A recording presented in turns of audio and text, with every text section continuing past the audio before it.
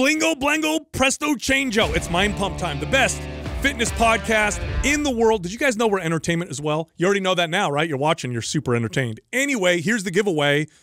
A lucky viewer can get access to our private forum for free. Here's how you enter to get that, right? Leave a comment the first 24 hours that we drop this episode to help us with the YouTube algorithm. Also, subscribe to this channel and turn on notifications. If we like your comment, if we pick your comment, we'll notify you, and you'll get free access to the Mind Pump private forum. One more thing before we start this awesome show, and yes, it is super awesome. 2 workout programs are on sale right now, both 50% off. MAPS Performance and MAPS Suspension. So they're both half off. Go check them out. Head over to mapsfitnessproducts.com. Just use the code September50. That's September 50 with no space for that discount. All right, here comes the show.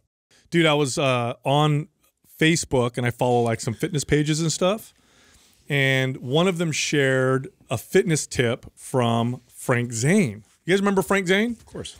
So Frank Zane, Justin has no idea. I mean, yeah, he's a guy. One of my favorite bodybuilder physiques. guy. Yeah, no, I know who he is. Yeah, he was three-time Mr. Olympia, considered to be like the pinnacle of aesthetics. Yeah, I was gonna say, didn't they call him like Mr. Aesthetics? That was like they his did, nickname? because when he competed, just a little backstory, right? He competed right around the same time Arnold did, and then he competed in the 80s when Arnold kind of went into acting, and he had a very different kind of physique, right? Arnold at the time was considered a mass monster, one of the biggest bodybuilders anyone had ever seen at that time, and Frank Zane was significantly smaller, like a lot smaller, but he was very well defined, very well balanced, had this really good posing routine, and so it was like this mass versus, you know, class or whatever type, you know, competition that, you know, still in bodybuilding to this day, you still kind of see that. So great physique, all that stuff. But anyway, he's 79 years old, and in the video, he's showing some exercises. He looks very healthy, very fit, and it just reminds me of how much more valuable fitness is when you're older than it is when you're younger. It's so valuable. It's insane. I want to see what he looks like right now. Doug, can you pull it up? I haven't seen a picture or an image of him. And I wonder too, because like you said, he wasn't quite as extreme on the mass side of it. If that helped him, you know, in terms of a longevity approach with it. He probably, now in those days, the guys didn't use a lot of anabolic steroids to begin with. They used a fraction of what guys would use now. So I'm sure that, you know, kind of played a role. And again, consider he's almost 80 years old when you look at this video. He had the body type that like made me feel like, okay, I could get into competing a little bit. Like that because his physique looked more realistic and obtainable for a body type like mine when I looked You know what's funny too? If he in his pinnacle peak stepped on a physique competition stage today at the pro level, he'd probably be too small. So that right there is when he was in his early 70s. Is that him to the right? 60s. No, that's those are a little older pictures. So I believe there at the top he was like 69 or 70. But if you pull up like a current picture of him, he's like I said, Jesus, at 70 looked amazing. Incredible. The guy looked incredible. I mean, and you can find like classic pictures of him and, you know, posing when he was in his peak, and is that him with his shirt on right there, 18 to 75? Yeah, that's 75. So the one I saw was 79. But you know, if you think of like your typical 79-year-old person or someone who's 80, like I've trained a lot of people in their 70s, a few people in their 80s. You know, the life expectancy is under 80, and think of the average 80-year-old. The average 80-year-old is on like 5 to 10 medications. Yeah.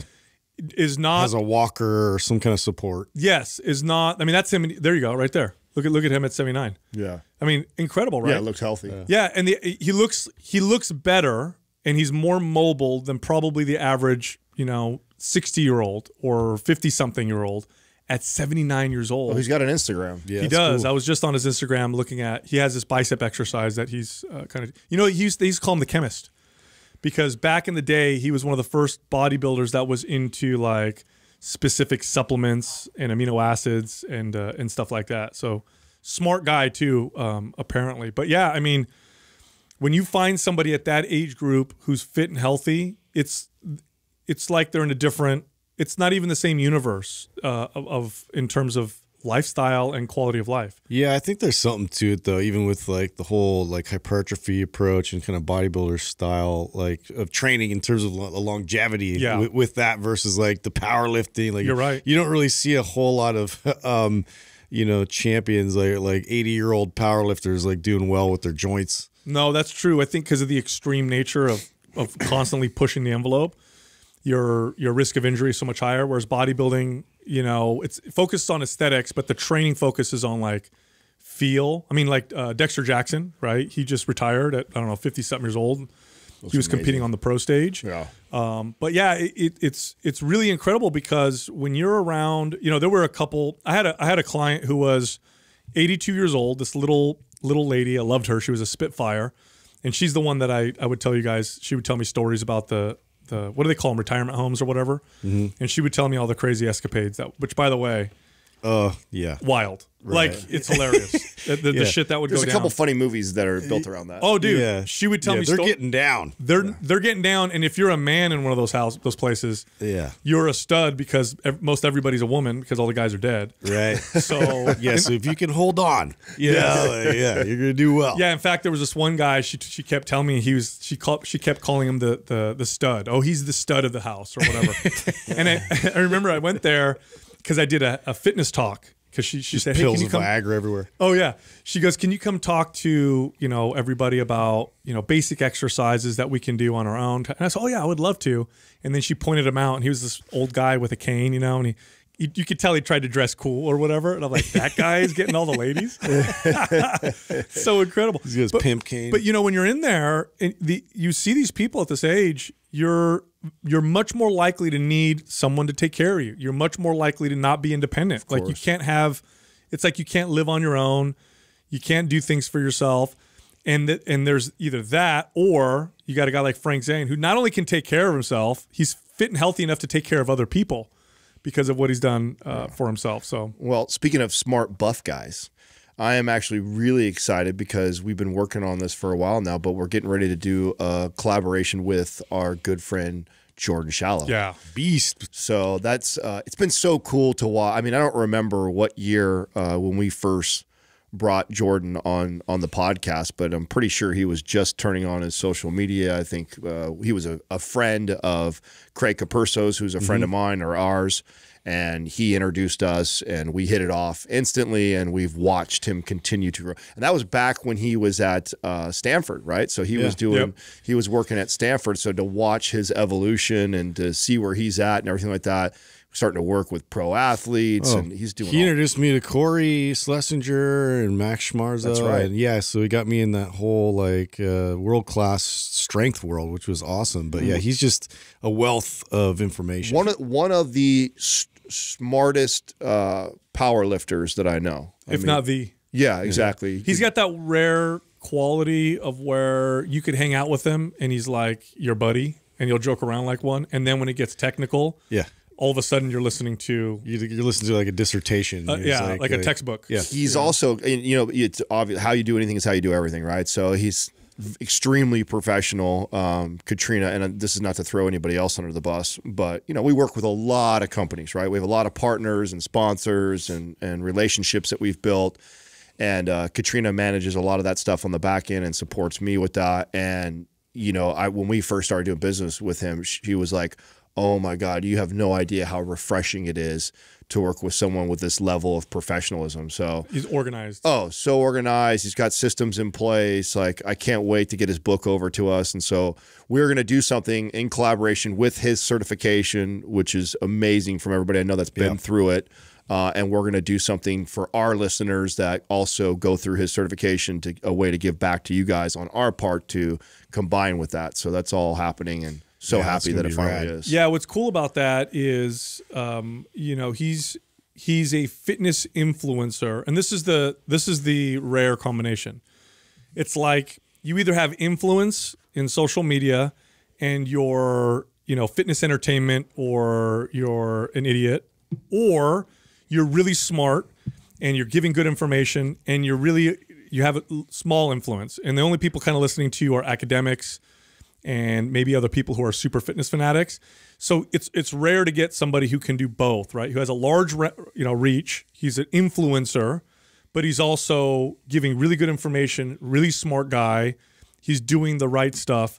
And the more we can lift people up like that, the more we'll be able to outcompete the fitness entertainment morons that are doing so much to ruin, the fitness and health space. Yeah. So that's what gets me, excited about that kind of stuff. Yeah, no, me too. Yeah. So anyway, Justin, I saw you take all the boxes of Magic Spoon again. Yeah, Just want to dude. call you out on the show. I'm here. so excited. The new flavors. Yeah, they finally sent us all the new jams. Like I brought it home, and it's funny because Everett, my youngest, he loves like Apple Jacks and all that. And like the only time we're allowed, we allot that to them is when we go camping or something. And it's like it's almost like the sugar cereal thing because we're camping. Yeah. And so I brought that home. I'm like, look.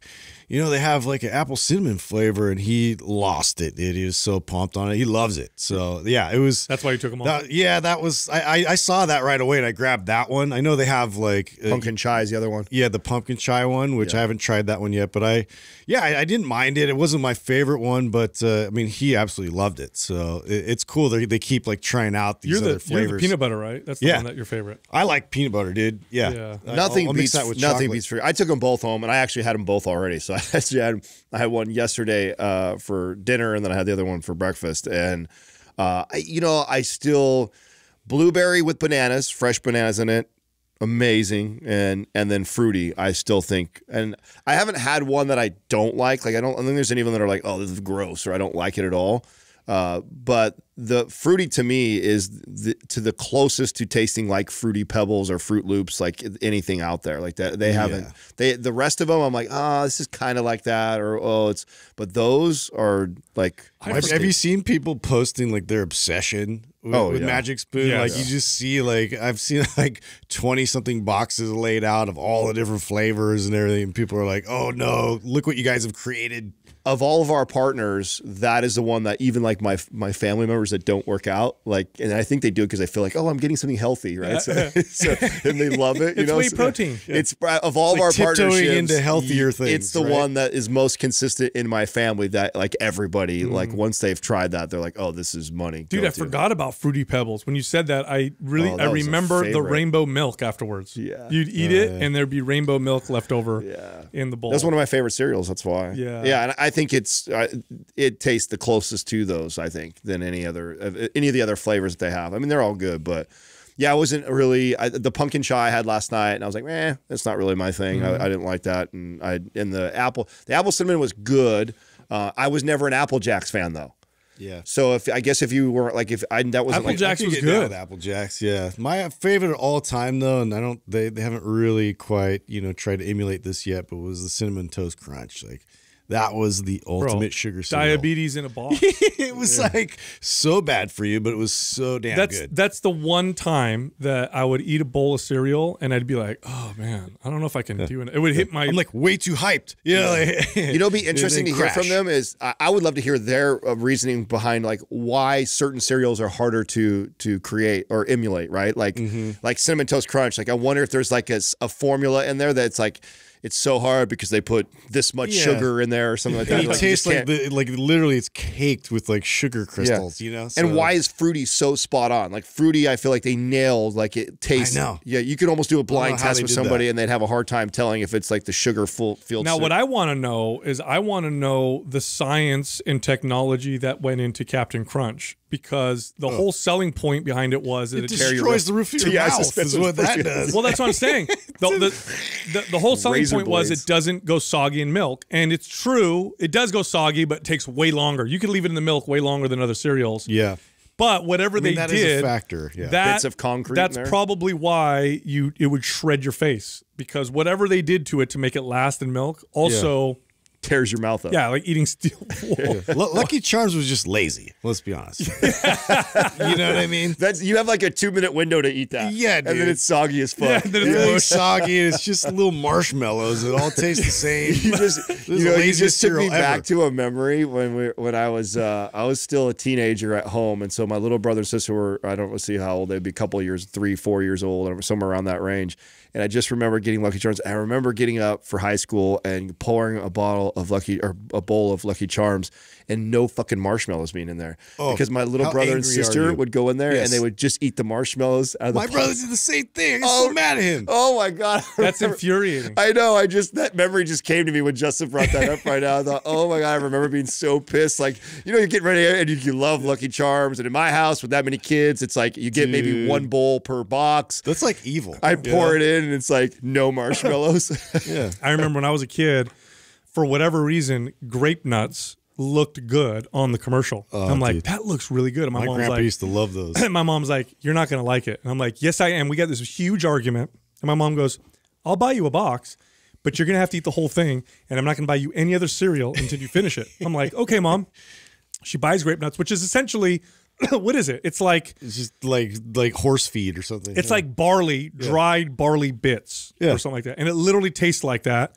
And I remember shredded wheat was not much of a step up either. Yes, and I remember I poured a bowl of it. It's literally the densest fucking cereal of all time. I poured a bowl, filled it with milk. I got like a quarter of the way through, and I went, oh. It's like, but I don't want to like rabbit feed. Yeah, and I Have you had to ever keep fed animals? eating it, and it never went down. I remember I keep taking a scoop out, I'm like, it's still there. And my mom's like, you're going to finish this bowl of cereal. It's just, there it is, whole grain wheat flour, malted barley flour. I mean, it's just... It's a gluten bomb. Canola oil too. Dude, it's just a bomb of like whole wheat bits, and it's dense. I as loved shit. that cereal. Did you? I course, loved it. Doug's Really? Like, the poop Yes. was amazing afterwards. What'd you put in it? Sugar. Yeah. Of course. Tons of sugar. Hey, Look at to do shredded wheat too, dude. Have some Remember? grape nuts with your sugar. It's like Exactly, it's like a bale but- of hay that you're putting in your mouth. Oh, yeah, I you're talking about love the shredded wheat? crunch. Yeah. Yes. The Yeah, crunch does was have a so good. good. It did have a good crunch. Doug, what are the macros on that? Because it was so dense, I wouldn't be surprised if a bowl of it would be like 150 grams of carbs. Totally. Pull Well, that you up. know how I they need to do see. it. They cut it in like the serving size will be like a half a cup or something like that. Yeah, watch. I don't know. Or quarter Doug's cup. having trouble with the internet again. I don't know why we We have got a Let's couple see viruses since our last searches. Let's be honest. That's what it is. There's 34 grams of carbs. in a what? How big of a serving? Well, it says 1 cup, but I don't believe that. There's No only way. 150 calories, and that can't be right. That's Because it's super dense and high calorie. Dude, they get away with all kinds of. You know why we're talking nonsense. about super healthy food here? Did you see Taco Bell with their 2-story drive-through thing coming through? Wait, what? Yeah, they're Explain like the this. first. Okay, so they're. I mean, it's idea just so they can bus more people through. So they built the restaurant on the second floor, and then I get those banks where you drive multiple lanes, so they can serve multiple lanes. Pull up. I'm sorry, Doug. I know we're bouncing you around here. You're just finally figuring this out, and now I'm going to send you over So you to get Taco your Bell. food in like a vacuum chute or something? Yeah, I was reading this like article. the old banks. Yeah. Yeah, I mean, I don't think they serve it technically like that, but it looks like that. Pull up Taco Bell 2-story drive-through, and you'll see what it looks like. So does that mean like there's like different levels of cars getting food? No, or? it looks like the cars are on one level, and then the restaurant's above it. So it's like, So it takes a just smaller driving under footprint. it. yeah, you'll see it in just a second when Doug pulls it up here. Yeah, Taco Bell is that's the one fast food I think I haven't had in the longest. Fastest drive-through that was rated, right? So if you How rate many all, bean burritos have you eaten in your life? In my life? Yeah. Oh god. there's a I picture ate a of it if you bunch just back scroll in the day. down. I think a Doug. million. Yeah. I mean, I've had so many bean burritos. Yeah, there it is. I couldn't Right even there. touch See it. these Oh days. wow, look at that. It looks Oh, cool. Hey, you know what it looks like? What was that movie with Sylvester Stallone where he goes with Wesley Snipes? Oh yeah, Demolition Man. Okay, remember how Taco Bell was like a fancy restaurant in Yeah, the future? They made it look like that. It actually does look like It looks like the Demolition Man. Taco Bell and Demolition Man. That's pretty. By the- Is it 4 lanes? Is that? I can't tell from here. It looks said like 4 lanes. 2 on 2 on each side, huh? Wow. Okay. Taco Bell they were the first ones to capitalize on stoners, I feel like. No, that was Jack in No, the Box. Jack in the Box. Was it Jack in the really? Box was the Totally first one to Jack in the open Box. up all night. Oh, 100%. But now Taco Bell, I mean, let's Well, they all do now. Like I think almost every right, almost every fast food is. I don't know why I look at think they Justin took like a he should know. Yeah. Oh, me. Yeah. You're the You know, right, you eat Justin? like shit. I don't know why. I at just you. like looked at him. You know, like, you know, right, Justin? It's 24 hours on all those. Hey, I did you guys ever do something about Taco Bell where you could just eat a ton of it? Did you guys ever do that with your friends where you went in there and you just order like, I'll have 15 tacos and 7 bean burritos and let's just see who can eat the most? You I guys ever do mean, that? yeah. No, we were they're broke tiny. kids. You They can couldn't eat do that. about a million of those What do stupid you mean you tacos. broke? That's like it's literally what I Yeah, just they're said. like is $3 $1 each. Yeah. Yeah, I it's know, stupid. but I mean, like when I was a kid, like we went to McDonald's on the 29-cent hamburger and 39-cent cheeseburger day, and you ate what you could afford, the $3 or $4 that was in your you know, inside your little ashtray or whatever. You know, I would do that when I was bulking. When I was broke, I'd go to Taco Bell for sure. No, when I was bulking, this is back when I had no idea what the hell I was doing. I was like, oh, cheeseburger, and it's 99 cents. I'll eat 7 of them, and that's going to be all kinds of protein. And that's what I would do. Not realizing it's just mostly bread. Yeah, it's all bread. I haven't had that in a long time. It's been. I'm trying to think of like the last time I had any of these. The Taco Bell has been a really long time because I do remember the last time that I diarrhea. It just tore my. And all I could think about was like, man, as a kid, I used to eat this like daily. Like, how did this not tear me up back then? Or was I that oblivious? I think it's long-term effects. Now you have the diarrhea, you know, from back when you were a kid. Speaking of, well, go ahead, Doug. Oh yeah, the grape nuts.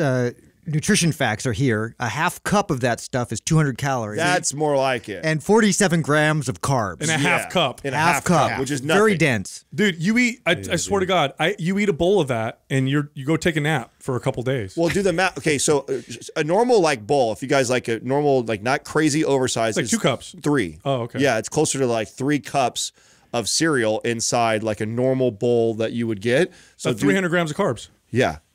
1,200 calories. Yeah.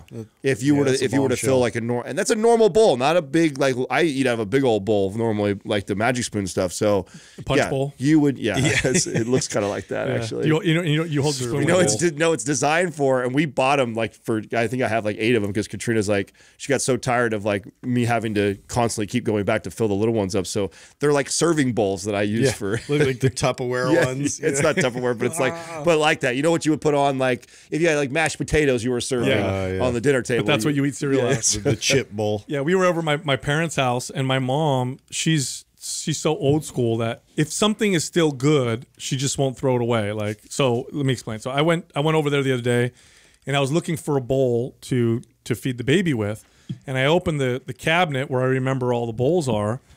And I see the cereal bowls that we used to eat out of when I was a kid. Like, they're like Ninja Turtle bowls and like, like DuckTales, you know? And I'm like, Mom, I ate out of this bowl. Why is it still here? It's still good. It still works. I'm like, what are you doing? Oh, my mom still has those commemorative like Star Wars ones you get from like, one of those fast food like Burger King. So oh my God, my parents used to keep the cups like that. Like when McDonald's would do like a collaboration with one of those, and then we use those like forever as drinking cups. Knowing what we know about xenoestrogens now, I wonder how much of that shit has released chemicals into us. Wash it through your dishwasher and stuff too. Just all released. Hey, so you guys want to hear like some crazy? I read this crazy medical story that I couldn't believe, and I looked it up in other places. It's a real thing. So here's what happened. This is like the headline of the story. A man went to the doctor because he kept ejaculating out of his butthole. That's not real. Yeah, yes, it is, dude. That's not real. Yes, it is. I have left the building. No, this is real. So I looked it up and I read it, and he went and got tested, and they found semen and urine in that kept coming out of his anus. It's because his boyfriend. Because somebody put it up there. Yeah. No, it's not because he's pumped him full of fluid. Like, I can't figure this out. How is this happening? Yeah. No. Here's what happened. Here's what happened. Years ago, he went to the hospital. So I read the same thing, and I'm like, what? How is that even, like, what the hell is going on here? It's got to be the weirdest thing ever. No, what happened was he got treated at one point for, I don't remember what it was, a drug overdose or something. And so they had to give him, they had to do something where they rewind. They crossed the plumbing? Hook the plumbing to the No. So you know how they use a catheter? So you know how they'll do a catheter, and okay, so they did all these procedures because he was out so that he could, relieve himself. I just picture like this young doctor in there, first time ever, and he's like, oh, I think it's the green one with the red one. Yeah, right. Ah, fuck, just do it this way. Oh, man. Well, what happened was they must have injured him and not realized it, and they produced a fistula in his anus, and somehow it went and connected to the plumbing. What's that a goes, fistula? Yeah, what? when you get a fist in your anus. No.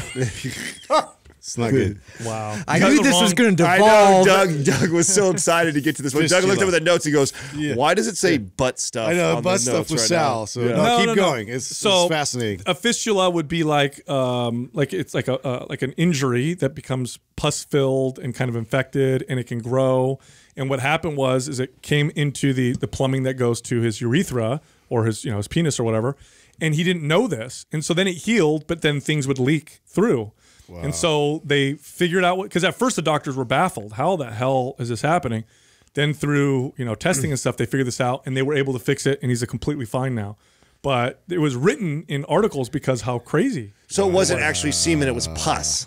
Is that what you're saying? No. Okay, think of like the plumbing that goes to your butt. Think of the plumbing that goes. It's weird. To I got sick all of a sudden. Okay, you could literally, if there's damage, you can get the two connected, and so things can move in the wrong direction. Luckily, he wasn't pooping out of his penis. Luckily, it was the other way around because that would have been weird.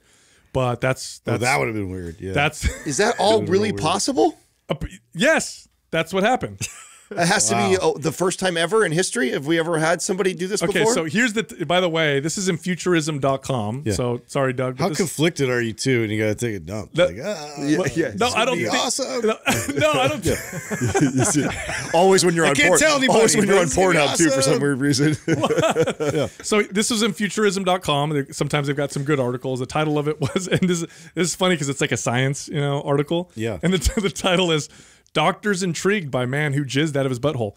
So anyway, that's what happened. So they found, ready for this?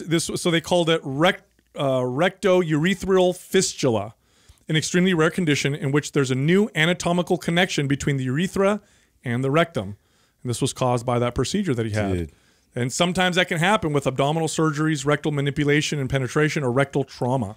I feel like this is one of your Skeletor fun facts. Oh yeah, you like that's those? become my favorite meme. I think that's hilarious. Yeah, you guys like that? Uncomfortable facts. All right, since we're uncomfortable, the more you know. Since we're already uncomfortable, and we're just gonna stay on this just for keep a second. going.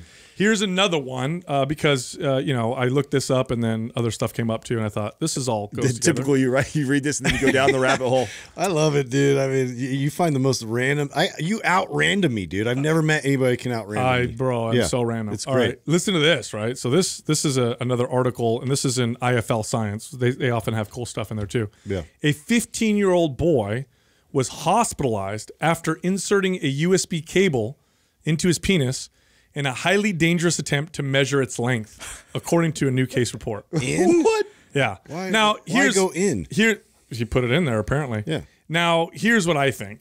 I don't think he was trying to measure his penis. I thought he was getting weird with himself, and he came up with a really good excuse. Yeah. Nonetheless, that's 100%. What happened. The two distal ports of the USB wire were found to be protruding from the external urethral meatus.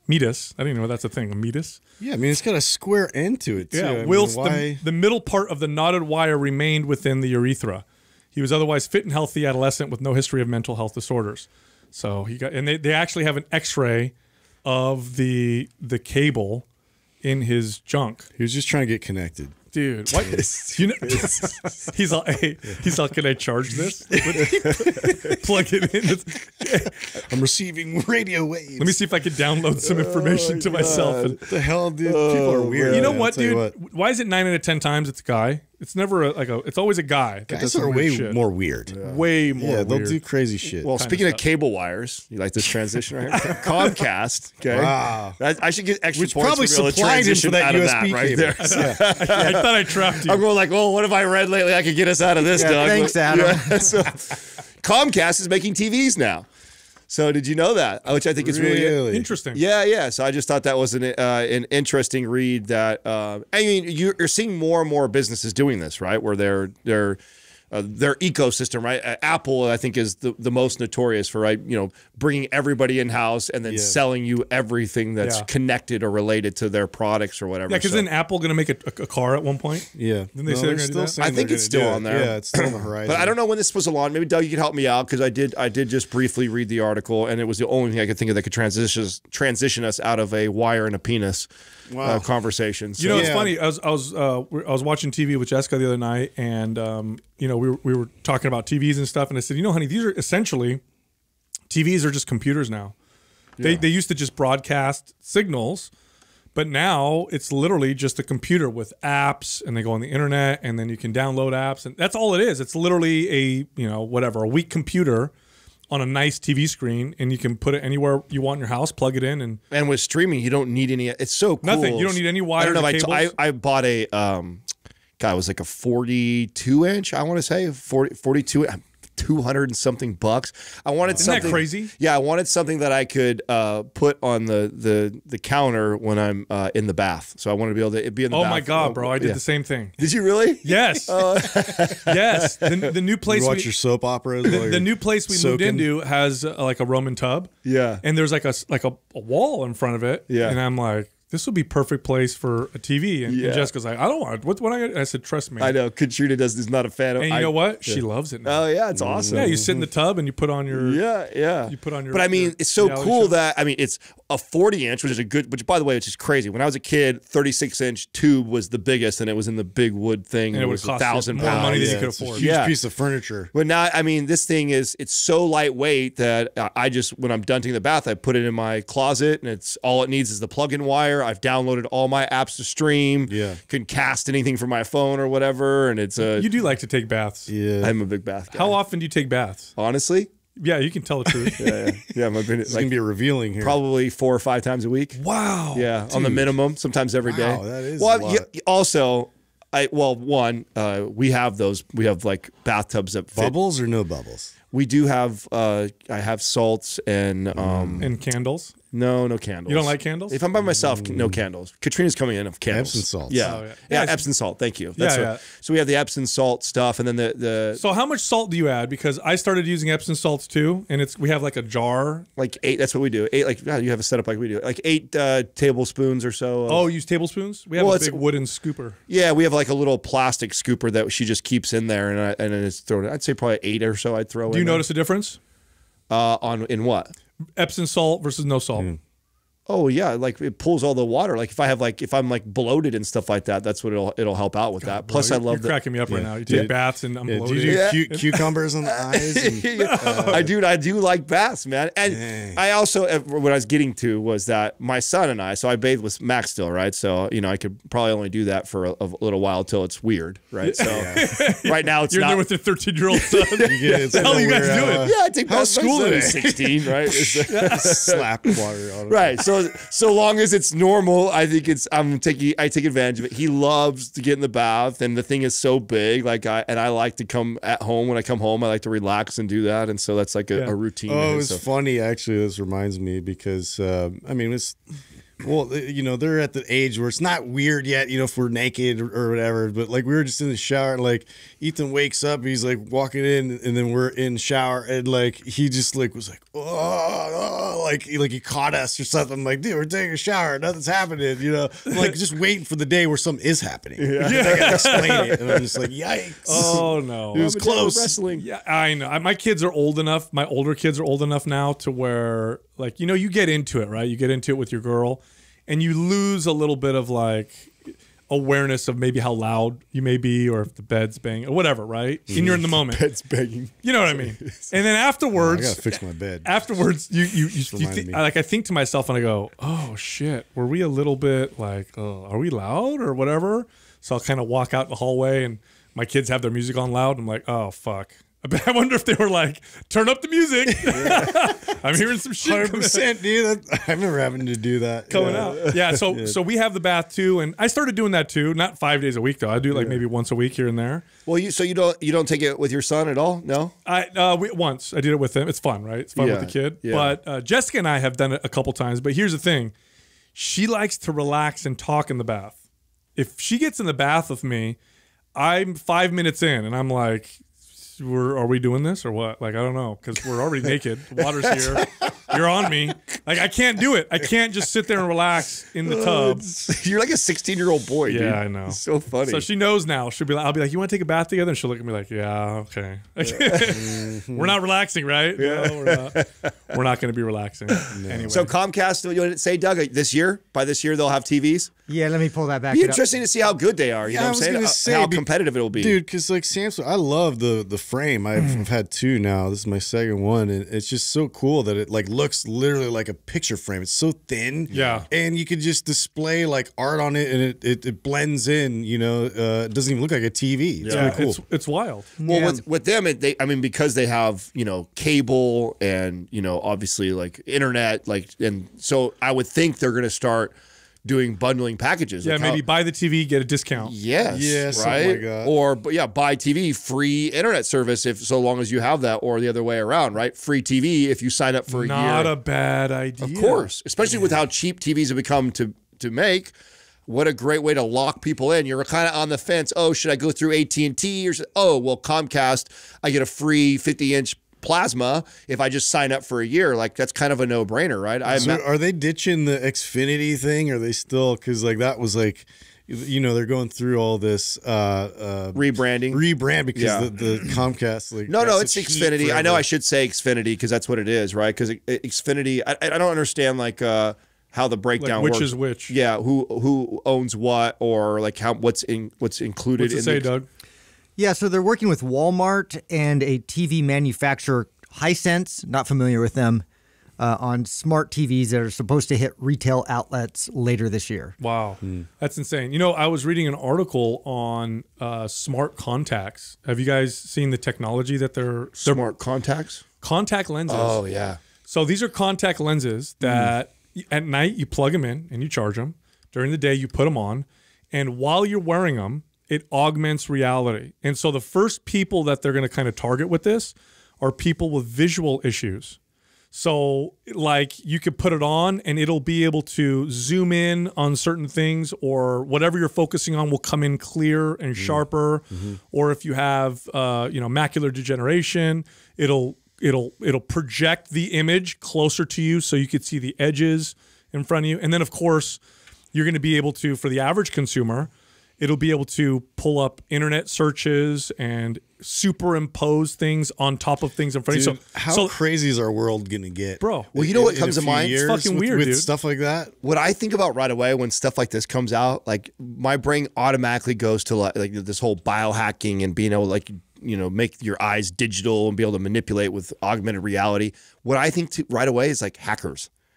Like how fucked up is that if someone hacks your contact lenses and you wake up and like a scary monster is like is running straight at you? You know what? Weird shit like that, dude. Imagine how easily you'll be able to manipulate people. That's what I'm saying. Into like alien invasion. Everybody sees, but it's nothing. It's all in your contact. That's where my brain goes right away. We start getting more connected with the web and digital stuff like that. Well, think now let's move into the cool, like good side, right? Imagine technology in your contact lenses that'll be able to pick up weapons. Oh, there's a guy, he's got a gun over there, or crime was just committed. It'll show you what's going on, or even this. You go to a restaurant and immediately when you look at the sign, just like they have, what are those QR codes, right? Yeah.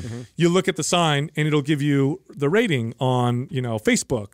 Here's people that that have gone there and what they said about it, and you'll just be able to look at the place and get that. I remember reading about the Internet of Things. You guys are familiar with that? It was a whole movement. Like I don't know if it was in the 90s or whenever like the internet started. Like people started to try to catalog like everything possible like in the world, define it and all that stuff. And so they've just been this digital catalog that they keep building upon, and so eventually it was going to feed into something like this, right? So if you're looking around, basically everything has a definition, and based off of like shape recognition or whatever, geolocation, all that kind of stuff.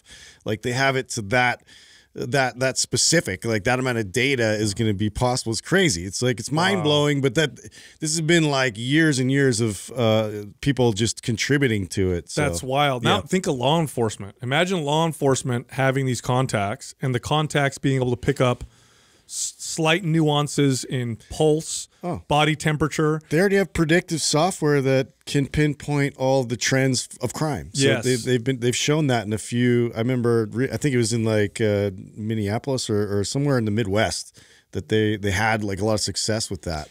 And you know what? What's funny? They shut that down oftentimes because it goes to certain areas, and then people say it's discriminatory. Like you're targeting, lower income. Even though it's really effective from a crime perspective, it comes across as discriminatory. So there's definitely Let's not try and save lives because we might hurt feelings. Yeah. Well, I mean, makes a lot of fucking sense. That's an issue. What's going to be interesting is when.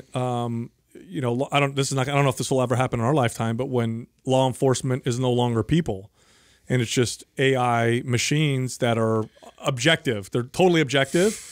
Worst case scenario, dude. That's for sure. That's Terminator. Jeez. It won't go there first, though. Do you think? I think we'll have your you need the dishwashing human robots and shit first before that happens. Because you can still get through to a human. Yeah. You know, like the robot thing that scares the shit out of me. Yeah, it does totally. Anyway, so I'm going to take a little bit of a left turn here. I kind of again went down another rabbit hole of exercise's effects on mental and psychological health. We were, and I don't want to give away too much, but we were talking to another company, and they wanted us to I'm sure you could say that. maybe do so. Yeah, it was bodybuilding.com, and they wanted us to do some content for them on exercise and anxiety and depression. So yesterday I was like, you know what? Let me look up some of the current studies on exercise and depression and just the mental and psychological effects. And it really does blow me away how people are very aware of the physical effects of exercise. Like everybody knows, or at least most people know, if you exercise properly and you do it consistently, you decrease your risk of pretty much all chronic diseases, heart disease, cancer, diabetes, etc. You get leaner, you can move better, you have less pain, of course you look better. Everybody knows that. But very few people know that the psychological and mental effects are literally just as profound. Like just as profound. So I looked up studies on depression, for example. Exercise is at least as effective as current antidepressant medications for helping people with mild to moderate forms of depression, which is the most common forms of depression. And I say at least as effective because the studies are only so long, but what they look like is as the studies extend and get longer, that exercise actually starts to outperform medications, probably because there's no tolerance buildup and no side effects, right? Because the empowering SSRIs, part. and then there's all the other aspects that you're getting with. Anxiety is another one. It's a very potent, both acutely and in the long term, anti-anxiety treatment, to the point where they're now starting to consider it as a frontline treatment. If somebody has anxiety, they'll say, well, let's try exercise. Like, it's so profound, it's incredible. It's like as effective as it is for physical health, it's as effective for mental health. So I think at some point the conversation is going to change, and that's what we're really going to focus on. The resistance training revolution's coming. Yeah, thanks. I like it when you plug my book. Yeah. I appreciate that. Gotcha. But anyway, by the way, I know your boy has been not doing so. He's been sick, right? Yeah, so what did he have? He had croup? Yeah, croup or stridor. I don't know if that's like the Both. same. Yeah, there's different. Oh, so he has both, right? Yeah, so that's yeah, that's what he was diagnosed with, right? So he's got that. And as they say, really common for kids. Yeah. Yeah, especially once you start introducing them to like class settings, right? So he just started school. Yeah, he just started school, and I know Katrina's been talking to Courtney a lot because I know you guys actually battled that a lot with Everett, right? That a lot, yeah. Yeah, and it's not scary because it's common, but there's a scary side to it that as a parent, because he can't breathe very well. Yeah. So during the day, sounds awful. Yeah, and during the day he's actually pretty good. Like right now, he's running around playing, probably with Katrina. They're outside. It's probably a beautiful day, and he has a runny nose and stuff like that. But other than that, he seems pretty good. But come nighttime, he has to lay down and stuff. He gets all congested, and then it gets in his chest, and then what will happen? He'll fall. He'll start to doze off, and then it'll get all caught up, and and he sounds like he's choking, and then he'll wake up and sit up, and the sound of him like gasping for air is just freaking. No parent likes to hear that. Poor kid. And they say really cold air. So that was actually what Courtney was saying, that you guys used to even open the freezer and have the cold air. And the doctor said that the cold air will bring the inflammation down. That's why. And open it up a little bit so that the air can get through there a little bit. And he said, cold air outside or whatever. So last night, and of course, we literally have had the warmest weather we've had yet, right? So the first time my house has even hit 72 degrees. So we opened everything up, which for me I love because Katrina doesn't like to sleep like that, and she was putting him to sleep. Yeah, because it gets really cool where you're at night. Oh yeah, really cool. What does it get down to? Like 50, yeah, 52, 55. Oh, okay. Yeah, so it gets even in the hottest part of the summer, it gets all the way down to that. So anyways, she was doing that. I was laughing. Like last night was the first time that I turned my ChiliPad to heat for her because she's been sleeping with Max in our bed. And she told me the other night when she was doing this that she rolled over, already cold because everything's all cool in the house and stuff like that to try and help him. Humidifiers blowing stuff. And then my side freezing her out. And I'm not even in there, right? So I turned mine all the way up. So the whole bed was like nice and warm. So she could be warm there, but then the air is cold for him so he could breathe. So did it help? Oh yeah, I mean, the ChiliPad helped Katrina more than anything else, keeping her warm. But the cold air helped your boy? But the cold air made a huge difference. It made a huge difference. Like he still is getting up like that, but I mean, the nights before it was like almost scary how long he was like gasping for air. It freaked me out a little bit. Like where I was like, we would put him down in his bed and then he'd wake up a couple hours later, normally when like the medicine or something would wear off. Mm-hmm. And then he'd wake up like that and you could hear him on the Nanit. And I was like, go get him. Like, and I'm normally like, we're always good about like, keep him in his room, we don't ever want to train him that coming in our room is okay. Yeah. But like right now I'm like, no, this is exception rules. So mom and dad aren't getting very much sleep. This has been, worse for me than any time of him being I remember told you guys that I was really lucky. Katrina really handled a lot of the nights and it wasn't rough for us with his sleep. He was a good baby. So I'd never felt that really, really rough, go that most parents do for the first month or two of having him. This week has been rougher than anything. Like between her and I, like he's up every couple hours and so like we're having to take shifts where it's like I'll come home today, right? As soon as I get home, she'll be like, "Could you take him? I just need to go nap for 2 or 3 hours because between her and I, we're not getting a lot of sleep throughout the night right now." That's the worst feeling as a parent because if they're sick and there's nothing you can do. I mean, you're doing everything you can. Yeah, we've nailed everything. I know you were sending suggestions, and I'm like, dude, we already went through all the herb list and all the natural foods, the things to avoid and stay away from, and he doesn't have much of an appetite. But the fact that he's just got like a common cold, I'm not worried. It's just it's hard to see him go through that. That's it. Yeah, he's doing this thing right now, which I've never had him do before, where he'll just he does this kind of whining where you could tell he's uncomfortable and doesn't feel good.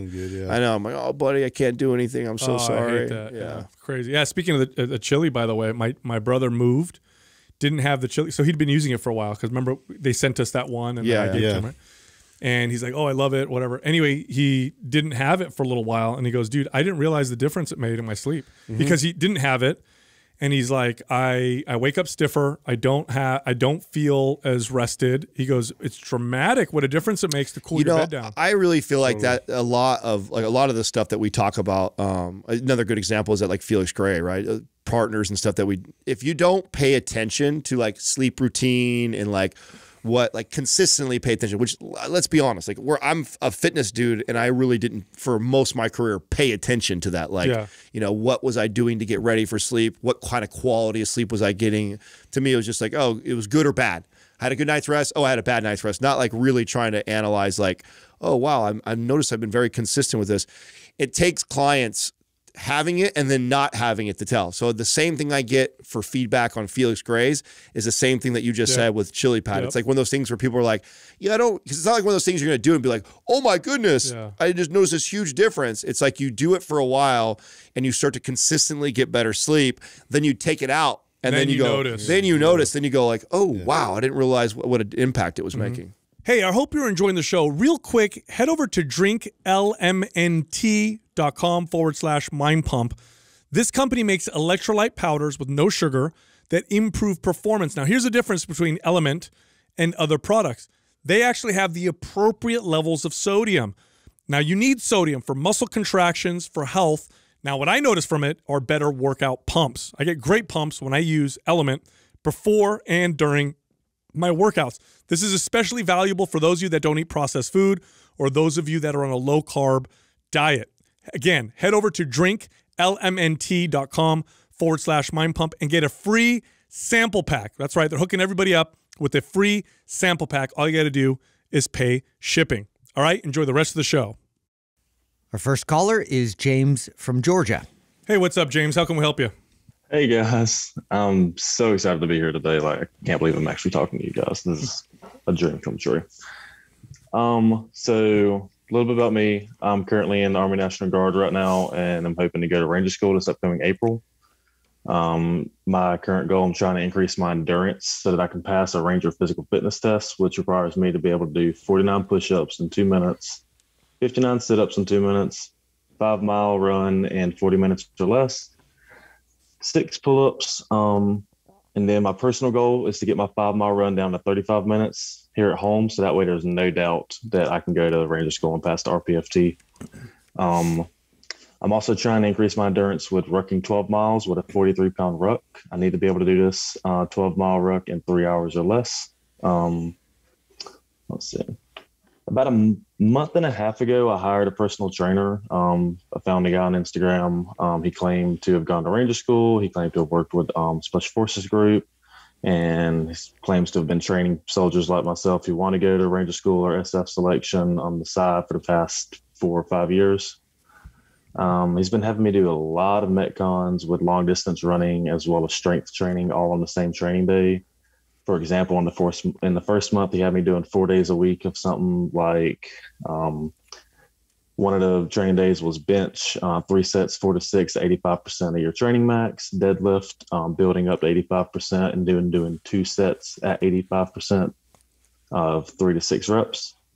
Then doing a 21, 15, and 9 pull-ups and wall ball and toaster bar. Metcon as fast as you can, and then going into incline dumbbell bench, 3 sets of 8, dumbbell hammer curls, 3 sets 10 to 12, and then going in for a 5-mile run at the end of it. It was killing me doing stuff like that. I had not been doing metcons. I'd been running all of y'all's MAPS programs, MAPS aesthetics, MAPS anabolic, MAPS performance, MAPS strong, MAPS anywhere. I've been doing MAPS prime. And I mean, y'all made y'all's programs, and there's no metcons in any of those. Yes. I was dying. So after the first month, I talked to the guy, told him I couldn't do 4 days a week. I'm currently a RN that works in the hospital at a pediatric cardiac ICU, works night shift, and doing 4 days a week. I mean, I was going in there off of no sleep, having the caffeine up, just to be able to get through everything. And by the end of it, I mean, it was doing everything I could just to get home. I bet. Since then, talked to the guy. He's got me down doing 3 days a week now of pretty much the same style of training. Let's see. Yeah, doing 3 days a week of the same style of training. I followed you guys for about 3 years now. I feel like he's just throwing everything in the kitchen sink at me without any real progression strategies. He also refuses to give out his personal phone number for me to be able to contact him, or his actual last name. So I have no idea to even verify if this dude is telling me the truth about anything. So a friend claims to have found him on Facebook. Apparently she's good at stalking people. I don't know. It was kind of an eye opener, but whatever. Believe her. Girls are really good at that. Yeah. Women will find a way. Anyways, he wants me to contact him through his company's Instagram and his company's email instead. And he's pretty quick to email me back, but it's still kind of weird. I mean, y'all have given me little red flags to look out for, and he kind of checks them all off. So my question basically is, what would y'all recommend me do to increase my running endurance and rucking to get a 5-mile time to 35 minutes, a 12-mile ruck in 3 hours or less, and then just trying to maintain as much muscle mass as possible to help me not get injured? Yeah. How many times a week right now are you doing the rucking right now? How often do you test this? So what I do for rucking, the rucking I'm not as worried about. I've been doing it for 4 years now. The best way I've learned to train for rucking is actually by biking. It's got my ruck time down from 3 hours to, in college, I was doing a 12-mile ruck with a 50-pound ruck in 2 hours and 15 minutes. Okay. Pretty good. Something that a lot of people kind of don't consider when it comes to, passing physical type tests is that a great deal, a large percentage of your success doing those tests is actually getting good at the skill of the components of that test. Okay. So to give you an example, let's say you want to get better at doing pull-ups. Well, yeah, you can make your lats stronger. You can make your back stronger doing different exercises. But one of the best strategies would be just to practice pull-ups, because that'll get your back stronger, but also it's practicing the skill that you need to actually, do in this particular test. So training for specific tests isn't as complicated as people think. I think one of the best strategies you could do is literally practice the tests a couple days a week, 2 or 3 days a week, do the tests that they're going to be asking you to do in order to, get into Ranger School.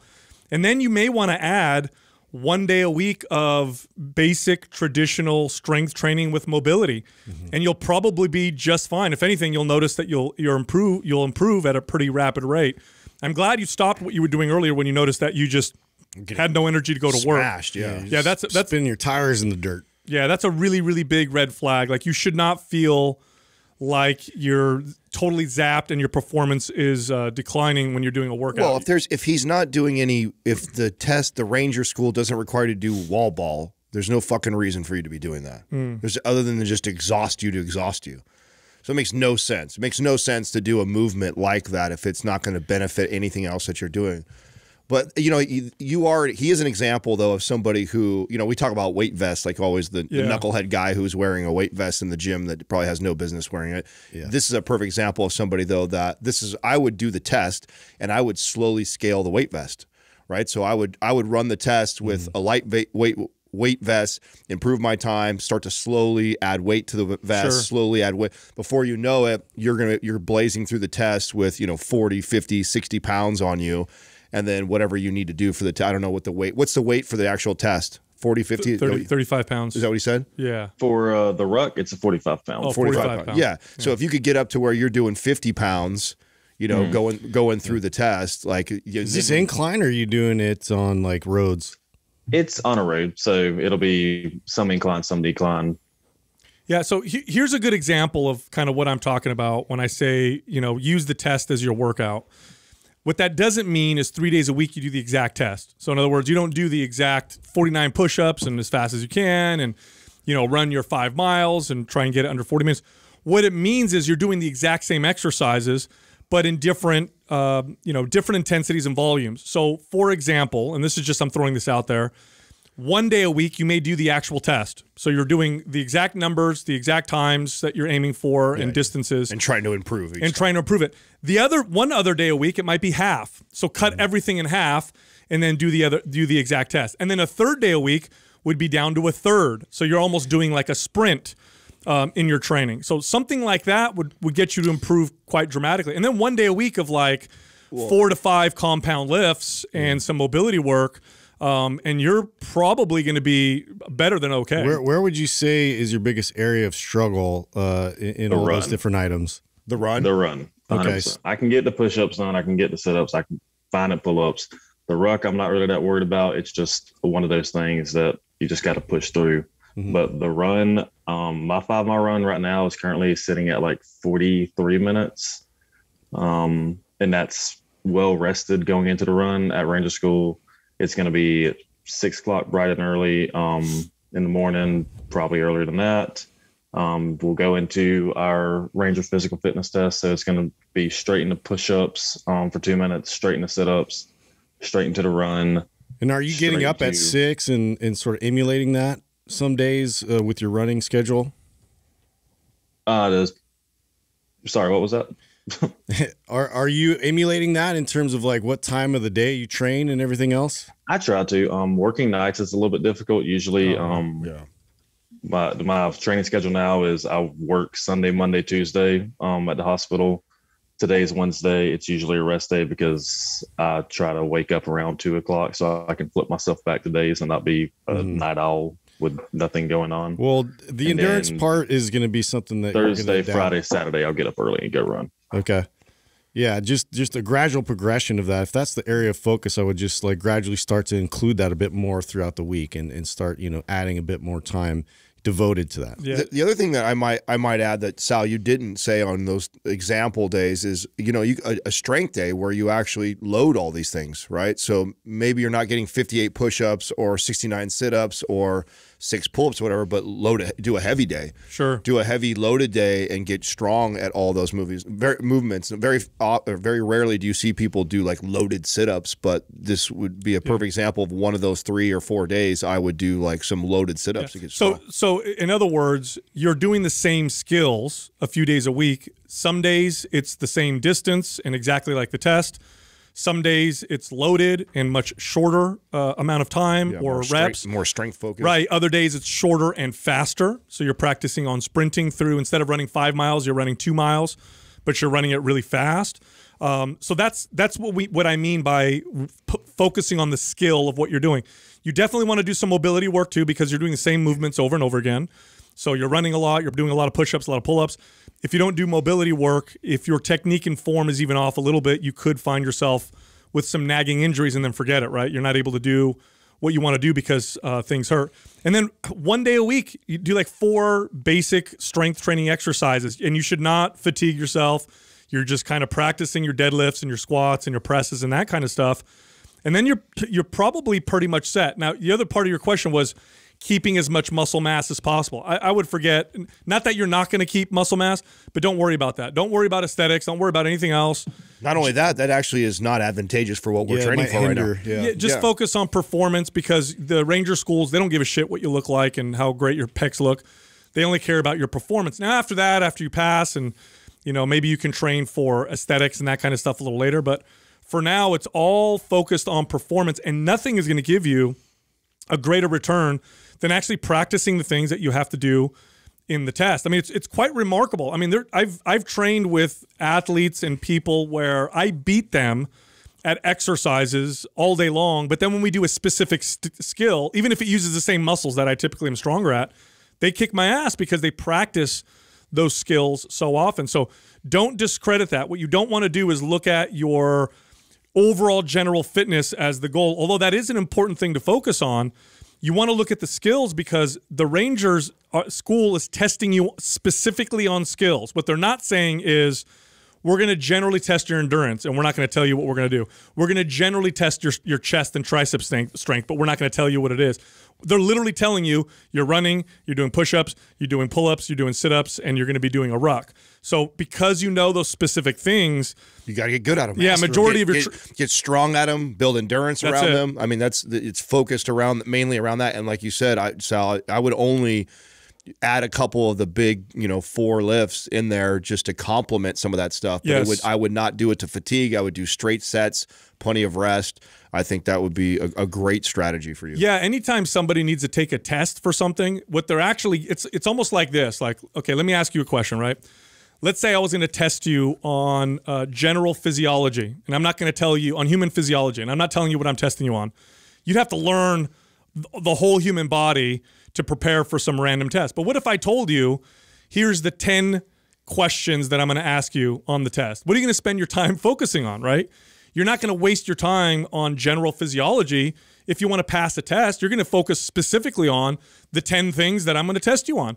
So they're literally giving you the workout. The only real thing you need to focus on programming is 1 day a week, do exactly what they're going to test you on. 1 day a week, do it maybe half distance, half volume, try and do it faster. And another day a week, do it even shorter, but maybe loaded.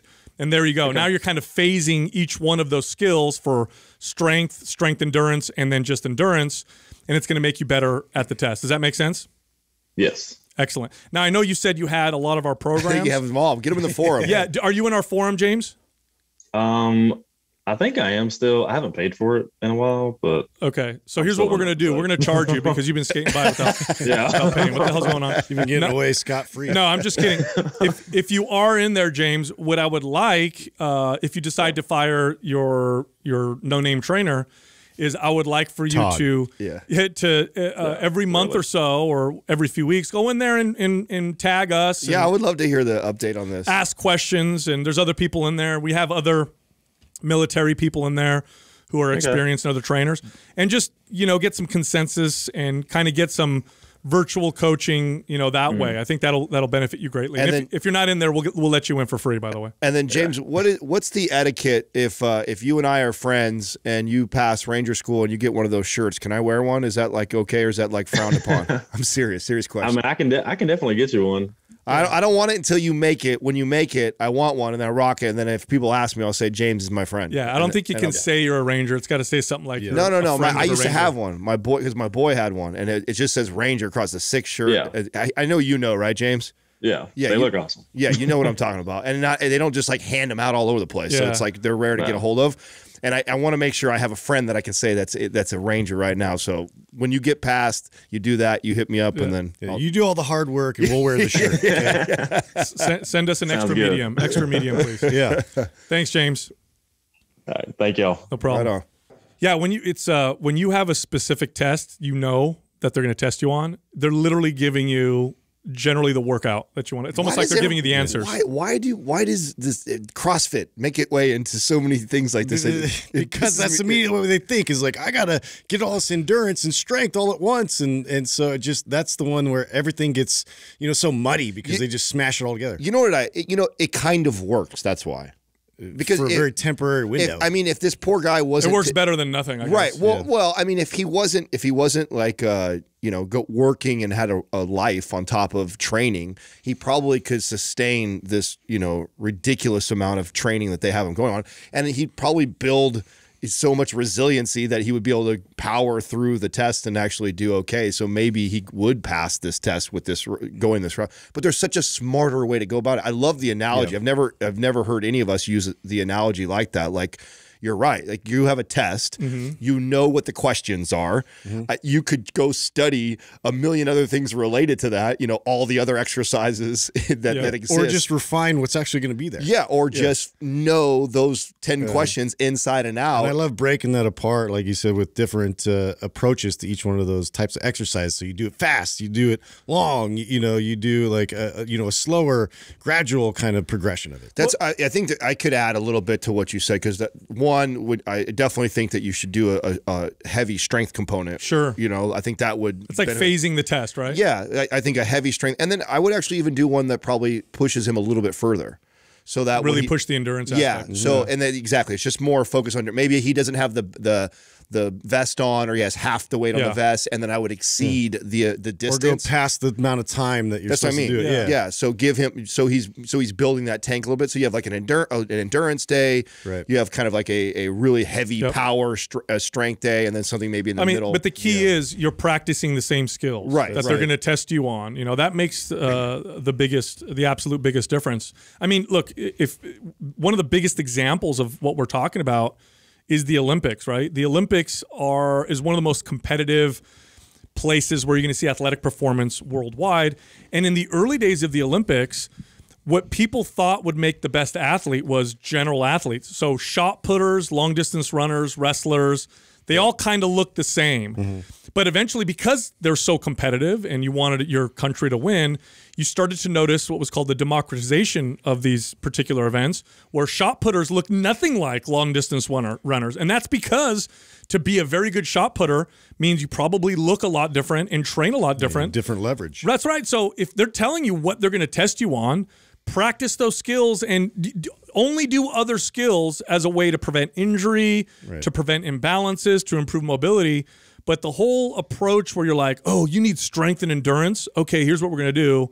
We're going to do all this stuff that's around strength and endurance and do very little of the skills that they're going to test you on. That's the wrong approach, complete wrong approach. Our next caller is Jack from Missouri. Hey, what's up, Jack? How can we help you? Hey, what's up, guys? How you doing today? Good, man. Good. All right. So, quick background to start. I'm a 20-year-old college student right now. I've been lifting for about 6 years, but the first 3 were in high school, and it was mainly centered around football and basketball and track. So it wasn't necessarily all calculated out. It was more performance-based. So I entered my senior year at 280. I was a D tackle, so I was eating everything I could see. So entered that year 280. Right now I'm about 190, but the lowest I got was 175. But I've been, for about the past 6 months, I've been reverse dieting and on a bulk, and I've gotten the calories up from about 1,800 at the beginning based off some skewed thing I saw online to 3,500 right now, and that is about a couple hundred over my maintenance. But adjusting to getting in 3,500 has been a little bit difficult, and some days I'll get home later than expected, and I don't really feel like putting down 2 pounds of meat or 6 cups of rice or some shit like that. So I don't, and I miss out on the calories that day. So my question is, if I don't reach the calorie and macro goal for one day and hit under by about 600 or more, give or take, should I try and make those calories up the next day and add them to what I was already planning on eating? Or should I try and disperse it out throughout the rest of the week? Or should I just omit it and call it good? First of all, Jack, you're kicking ass, dude. And so, did you say you're 20? I am 20. Yes, you sir. sound like a man. Like, right? Does he not sound like, he doesn't sound 20 to me for some reason. Yeah. You don't sound 20, bro. Well, you got up to what, 280? You said? Yeah, dude. No, you're doing phenomenal right now. Yeah, that's a huge increase in your caloric intake and maintaining. That's phenomenal. Very, very good. Yeah, I should. Thank you very much. I should never have been that low. I'm pretty sure I saw something when I was starting out, beginning of quarantine, that said like 1,600 calories was what I should be eating. And being 6'4" and 280, that is not what I should have been eating. So. No, but you're in a great place, and it would be interesting to hear what the other guys add. But I actually wouldn't worry too much about those days. And the only thing that I would caution you, okay, so this happens to me when I'm bulking, and I know sometimes it's hard. Like I've been up to places where I'm pushing 4,000 or 5,000 calories, and then I'd have those moments where I'm like, shit. I'm 1,000 calories behind and I'm already full. Like, do I stuff myself? No, I'm not going to stuff myself. But what I always notice on those days when I go to bed lighter on calories, the next day, the appetite like kicks up. And then that's also the times where I tend to play this game in my head where I go like, well, I was 1,000 calories low yesterday. I'm starving right now. So today I'm going to swing by and get that double bacon cheeseburger and fries that I really wanted. I haven't had in a long time. And you kind of play that game and you tend to go off your plan because you're so hungry and you make worse. Other than that, if you actually stay on the diet the next day and you eat good and you're solid, I actually wouldn't even worry about the day or two here and there that you actually don't hit your target. Yeah, you're overthinking it, 100%. You're doing a great job. I mean, unless you have a specific like targeted goal where you're like, okay, I'm going to gain this much lean body mass by this point, or I'm going to get on stage. Oh yeah, that's a different. Or I'm going to compete. But if your goal is just, you want to keep doing this, you like it, you enjoy it. Sounds like you do. You've been doing it for 5 years. You started as a 15-year-old and you're 20 now. So you've probably built pretty good consistency, discipline, and you probably have a good relationship with it for the most part, just because you started so young. I think you're overthinking it, man. Don't worry about it. Now, some days are going to be lower.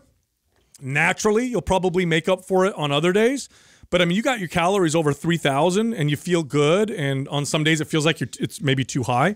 Yeah, don't worry about it, dude. You're doing fine. Listen to your body. Keep going on the track that you're going on, because what you don't want to do is create a kind of stressful environment around your food where you're like, oh my gosh, it's 11 o'clock at night. I'm under calories. Do I stuff myself? How do I make up for this tomorrow? Do I spread this out over the next whatever days? You're 20. You're 20 years old. Like this is a type of stress that why add this to your life? You're doing absolutely fine. I would seriously not worry about it. For the most part, based on what you're telling me, you're crushing. You're kicking ass. Sounds like you're getting a lot of it from Whole Foods too. Are you supplementing at all?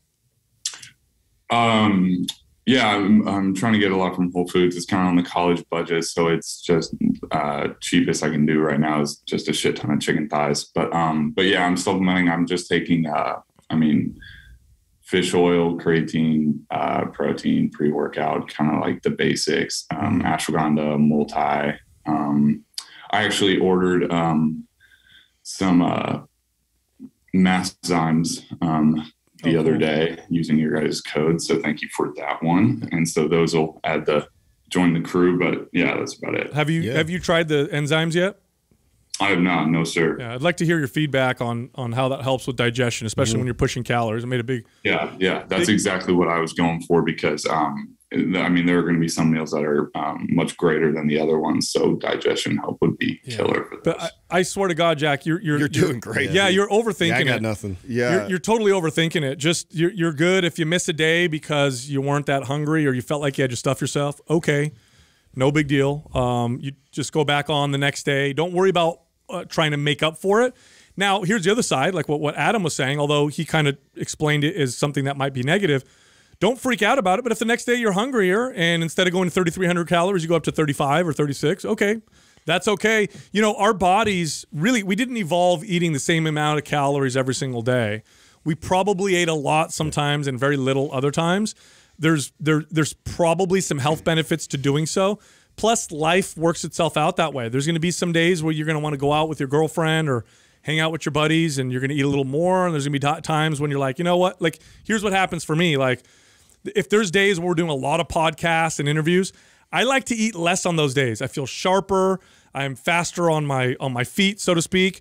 And so those days I just eat a little bit less and it's not that big of a deal. So it gives you a little bit more flexibility on other days to do that, but don't overthink it. You don't want to create this kind of stressful environment around exercise and nutrition. You're doing so good. The only thing, like I said, I would caution is just being aware of your behaviors, right? So I know the tendencies that I have when I underconsume by that many calories on one day is the appetite is kind of roaring, and then that also is what will make me I might eat a whole bag of if I was going to eat a whole bag of chips one day, like that's the day it would happen because I'm so low on calories from the previous day. Yeah. I'm hungry right now, and so I go, I'll have a little bit extra calories like Sal's saying, but then a little extra calories ends up being 2,000 in carbohydrates. I miss my protein intake for a day. And that's the only thing I can see negative about what you're doing already is if you're aware of that and you know that's the tendencies that you may or may not have and just caution it, pay attention to that. Having a low day every once in a while actually is probably very, very, very beneficial to you. Now, Jack, we like to give people something free when they ask us a question. Do you have, based on what you're saying, you've been working out for a while. Yeah, what program are you following? Probably got a good workout. Are you following any MAPS programs at all? I'm not. I've read about anabolic, strong performance, and aesthetic to try and see which one would kind of fit. Like I told you, I'm in a bulking thing right now. And with your experience, I would go anabolic or aesthetic. I mean, you've been working out for a while now. Aesthetic might even be appropriate for you. So how many days a week are you training? I know this is against your guys' advice, but 7, and I'm doing 5 lifting, and then the other 2 days I watch your guys' the webinar for mobility. Mobility, and I do the mobility routine. Nice. I do some cardio and I do some recovery. Yeah, you're doing good. Mad at that either. You're doing good. All right, we're gonna send you MAPS Aesthetic. So if you want to follow one of our programs, I think that one will probably be appropriate for someone with your level of experience. Yeah. And awareness around exercise. Thank you guys. Yeah, go there, and then the next one I'd love to see you do is strong. I think strong would be great for where you're at right now. Yeah, you're doing great, bro. Good job, man. Thanks for calling. Yeah. Real quick, also, I know you guys hear it with every single goddamn call you get, but you guys have actually like changed my perspective on health and fitness because you aren't putting out like the normal bullshit, like do this like for 30 days to drop 50 pounds or some shit. You're putting out stuff that is meant to optimize health and mental health as well. And I think that is killer. And I've tried to put basically my entire campus onto your guys' podcast. I put my whole family on it. Oh, cool. Awesome. Can't get enough ears. So Thank you all very much. Much appreciated. Thank you for appreciate the support, Jack. Thank you, bro. Yeah, of course. Take care, all. Yeah. So, what I want to talk about is how his voice made you feel. Yeah. Did he sound like a 20-year-old to you? Dude, no. He's a man. Even like the way he talked, his cadence. He sound like just a grown-ass man. What did he look like, Doug? Did he look like a grown-ass man or what? Like he does. Guy. Yeah. I mean, he doesn't look, 20. Old or young. 20's young, dude. He's way ahead of the... And he's crushing. Yes, he is. You know what I like about hearing about something like this is that because he started so young. He started at the age of 15. Mm-hmm. He's stuck with it this entire time. He's at the age of 20. he's where a lot of people will be, with exercise in their 30s, because he's now, after you've done it if you've worked out consistently for 5+ years, that's when you really start to figure things out a little bit, I think, especially if you have a healthy approach. So it's really cool to hear, his kind of his input. But yeah, the thing about nutrition and exercise is at the end of the day, it should not add stress to your life. If it does, it can become something that's unhealthy itself. So, if you're doing good and everything's going great, you don't want to like freak out because one day is off. That'll do the exact opposite of what you're trying to accomplish with, a fit and healthy lifestyle. Yeah, and even, I love this guy, dude. Even his, he was He's got a total man crush. Yeah. Even his 7-day approach to fitness, I like. Yeah, it was good. That was good, right? He started to say it like, I know you guys don't like this, but then when he said, I'm like, yeah, but that's 5 days of resistance training. He's doing mobility 2 days. That's awesome. Yeah, I'm about it, dude. So I like everything that this guy's doing right now. I think he's got a great relationship with exercise. I think he's got a great strategy. I think the fact that he's gone from 1,800 calories up to 3,000 plus calories. Yeah. That's awesome. And then he's actually in a place where he's like, oh, I'm full for the day. Like, what a great place to be, The only thing, and when I eat low calories like that, my body wants to make up for it sometimes the next day.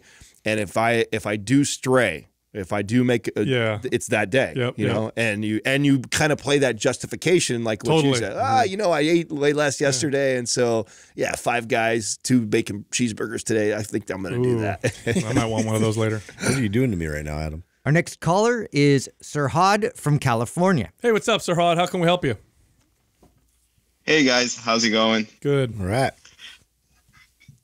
So a few months ago, I had this lower back pain, and funny enough, just a day later, a shoulder pain, and I wasn't able to tell exactly on how it happened. It was probably due to repetitive exercising and a little bit overdoing it.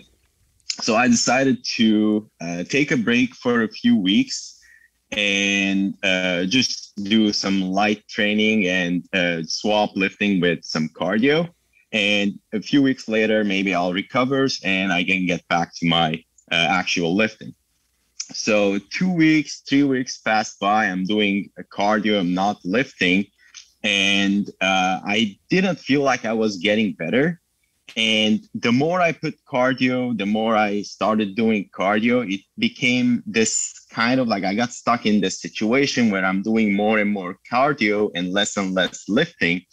And my appetite started dropping as well because I wasn't lifting as much. So I wasn't sending those build muscle signals.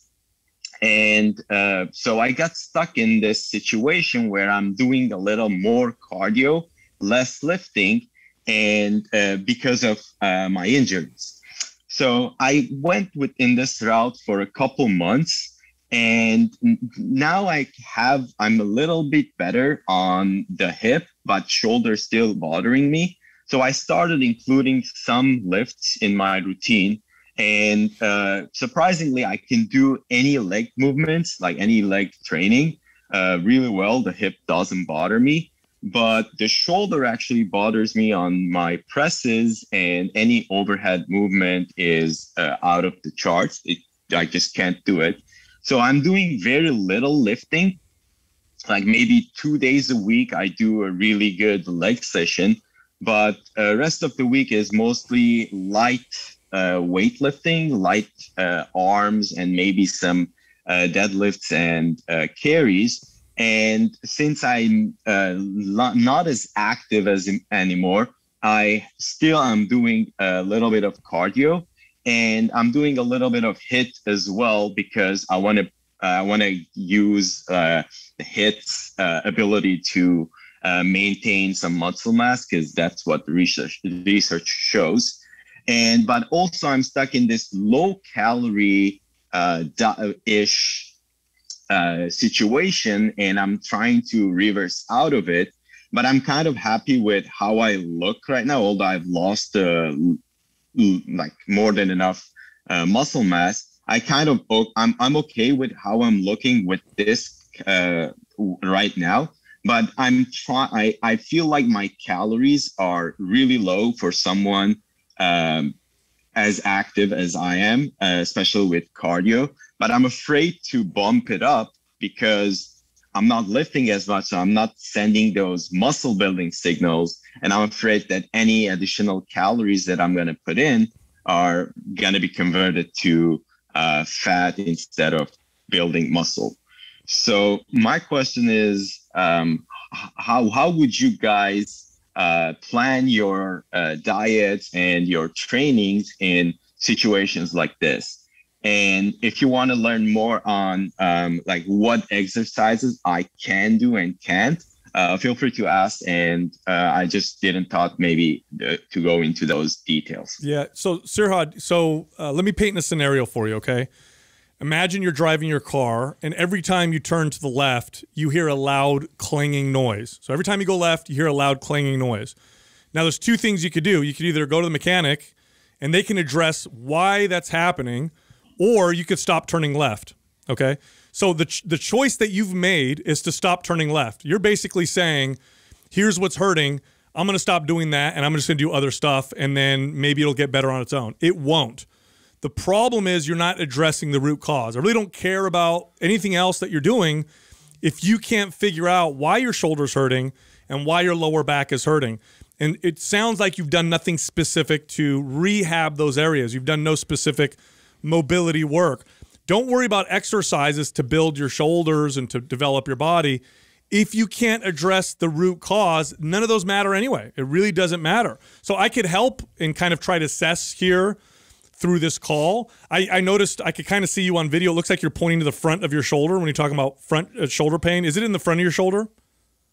Yeah, it's the front of the rotator cuff here, the point where it connects to the upper chest. Yeah. But it also shoots down to the elbow a little here in like this corner. Yeah, that also prevents me from doing heavy bicep work as well. That's not a rotator cuff. You probably have bicep tendon. Yeah, bicep tendon inflammation. The bicep tendon runs over the front of the shoulder, and it sounds like you have a little bit of AC joint pain. It's where the collarbone there's that end joint there where the shoulder is. So you could do some stretches and stuff for the bicep. That'll help alleviate the pain in the short term. But in the long term, you probably need to work on what's called scapular mobility, retraction, and stability. You're probably lacking some of that. And I would focus primarily on shoulder mobility movements, hip mobility movements, maybe spine mobility movements, maybe some stuff for the ankles. That should be your primary focus. In fact, that's all I would focus on for a little while before trying to figure out what exercises to do to develop those areas. I would drop one of those days or limit. I would cut back on my cardio sessions, and I would do mobility work. And the mobility work I would live in the 90-90s and all their variations, and then handcuff with rotation, wall circles, Justin Love, zone 1 stuff, everything this is why, I mean, you were an example of why we wrote MAPS Prime and Prime Pro was to help people address this. And here's the deal, like the idea, I get why you're doing cardio because you want to kind of combat the lack of movement you're doing and calorie burn. But let me tell you, a 50-minute mobility session focused on the hips and shoulders where you literally spend 45 minutes. It can be intense. It can be very intense. You'll be sweating. You'll burn plenty of calories while you're also addressing the root cause of where this pain is coming from. So, and nothing's going to get you back to lifting weights sooner than that. And when you have MAPS Prime, for example, so in there we do like a zone 1 test, which would be addressing the shoulder area. We also have strength exercises to support that, that go with it. So you have the mobility work that you do to address it. And then as you start to progress and feel better, there's specific exercises that we take clients like yourself that are going through this to help strengthen that new range of motion that you've probably regained back from doing all the mobility work. But like Sal said, right now you're just avoiding the things, and they probably feel better because you stop doing it. Inflammation comes down, but you still didn't address the root cause of what's going on. Yeah, because we just build on top of that, and then you're going to get stronger in other areas, but eventually that's going to get exposed, and it's going to set you back. And so I guess why we kind of are just all honing in on that is because it's a big signal for you to really focus on that and get your shoulder to function optimally again, because that's what we want to build upon. That's what we want to get stronger and supported, because then when we go back to actually lifting weights, you're going to feel that difference too. It's going to be a performance enhancement. It's not this huge regression you're going through. And I think that's like the psychological challenge a lot of people face when, they go through like these types of exercises. Like, think of it more as a performance enhancement. You're going to build up your entire body and be able to, really accelerate your progress. Yeah. So do you have MAPS Prime? That's absolutely. Actually, that's funny you brought it up, because I do have MAPS Prime and MAPS Prime Pro.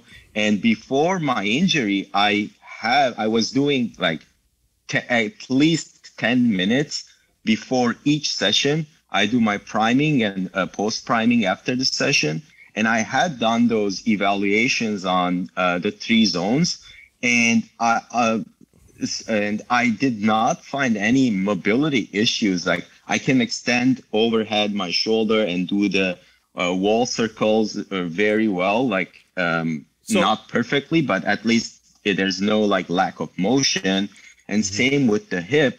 But it's just that after I got hurt, I wasn't able to even do those movements because of the pain. Yeah. And that's why I'm struggling right now, because I don't know, because I thought it was a mobility issue, but I was doing all of those before it happened. Yeah, no, Sirhat, it is a mobility issue. The signs, the red flag is the pain, right? So you're doing normal traditional exercises and it hurts. Now, mobility doesn't just mean range of motion. It means how you're moving and how muscles are connecting. In fact, some of the people that I've trained in my entire life with the worst pain issues had incredible ranges of motion. They just had lack of control and lack of stability. So here's what I want you to do. You have MAPS Prime. Here's what I want you to do. Get him in the form so I can see some of his movement. Yeah, your workouts are going to be the fortification sessions in MAPS Prime. So there's fortification sessions in MAPS Prime, which are actually correctional exercise-based workouts. So that's your workouts. Do those. And then the priming movements, I want you to do those 3 times a day, and I want you to slow them down. Don't worry about, does it, my range? No, focus on the connection. Yeah. Slow them down, connect to every single centimeter of movement. Now, and play within your edges, within your limits. What that means is, if you're doing a priming threshold. Yeah, if you're doing a priming movement and you notice that, that's about as far as I could go, don't modify the movement, stop right there, and then slowly try to increase or improve upon that over time. But 3 times a day, I would do 10 minutes of those movements. And then your workouts for now are fortification sessions. Slow everything down. It's all about connection and feel. Don't worry about anything else. Connection and feel. And over time, you should be able to solve some of these problems. If you do a good job of finding those end ranges before the pain, you're going to notice that the more frequently you apply these, like, you're going to be able to move that a bit further. So the pain itself will start sort of dissipating at certain angles. And so you just got to be very gradual with this approach. So that way, you can progress forward. Yeah. By the way, this is sometimes very hard to do on your own. One of our challenges when we created our MAPS Prime and Prime Pro programs was exactly that. People have a tough time assessing themselves, especially if they don't have a background in how to assess. And sometimes what a professional will see is so subtle that you would never notice yourself. So this makes it very challenging. Adam gave great advice. He said, get in our forum, post some of these movements, post videos. There's physical therapists and trainers. There's us in there. We can help. And then here's the other thing. This is like, if you really, really, really just want to get this fixed, we have partnered with a company that offers physical therapy in your home, and it's totally covered by insurance. You go to getluna.com. So if you have health insurance, you can have a therapist who specializes in working with athletes and movement and correctional exercise come to your home for 5 sessions, real diagnosis, 10 and they'll diagnose you right in front of them. Because I've definitely worked with people where they show me a video.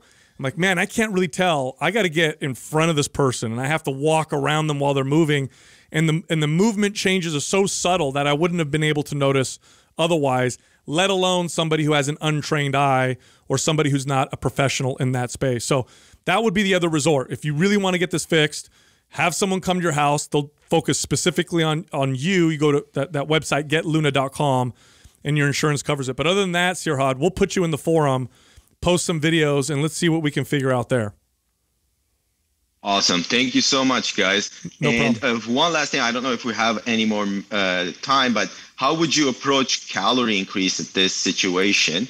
Yeah, right now, with what we're doing with correctional exercise, I would keep them at maintenance, maybe a slight surplus, but I wouldn't worry about body composition changes just yet. Let's focus on fixing the root cause of the pain, because if we can't figure that out, you'll never be able to do all the other stuff you want to do. So we got to really focus on that first. Amazing. Okay. I really, really appreciate it. Thank you so much. And I also want to thank you on behalf of everyone who listens to Mind Pump, because you guys are throwing some badass information out there that nobody else is doing. Thank you so much. Really appreciate you guys. That's true. I agree with you. Thank you. Thanks, dude. Take care. Thanks, man. Thank you, brother. Bye-bye.